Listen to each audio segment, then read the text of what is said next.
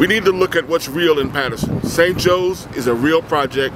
Shovels ready to go in the ground, already approved, money's ready. Let's get behind St. Joe's for the economic development needed in the city of Paterson. Dave Gilmore, 4A.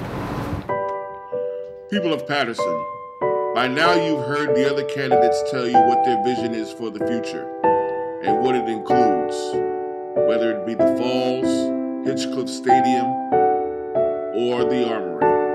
I'm here to tell you that the future right now, this Kodak moment, is St. Joe's Hospital and what they've got projected to bring into the city of Paterson. The economic development engine that St. Joe's provides is something that we need to capitalize on as a city.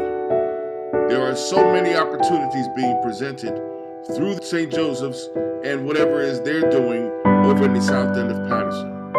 Whether it's the redevelopment of Mary Street and Barclay Street, the building of luxury housing and multi-use office buildings, we all benefit from that. A convention center, 2 hotels projected. There's also in the works a charter school, a charter medical school. This is real. These are projects ready to go in the ground, shovel ready, but yet and still the previous administration did not partner with them.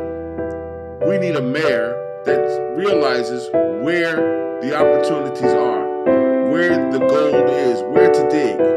I'm telling you that we need to be involved with St. Joe's Hospital at every level. This May 13th, please, your future is at hand. Vote Dave Gilmore for your mayor. Thank you.